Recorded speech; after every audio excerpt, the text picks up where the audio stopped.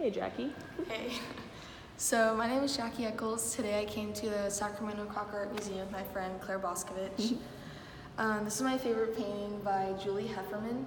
It was a 2010 oil painting, and this is my favorite piece throughout the entire museum.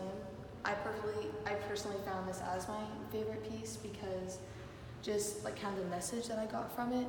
Like if you can see here, I kind of vision this as a human brain. And as you see, there's different words, different stuff, and different flags of different areas. And these are the two women, and I just kind of viewed it as like two women pulling and like holding everything together in the world.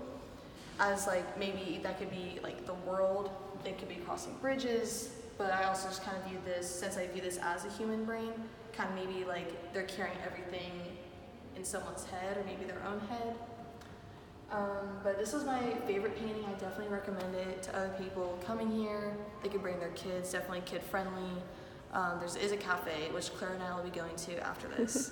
And yeah, I personally found the Crocker Art Museum really nice. I have been here before, and I would recommend coming here again. Thank you.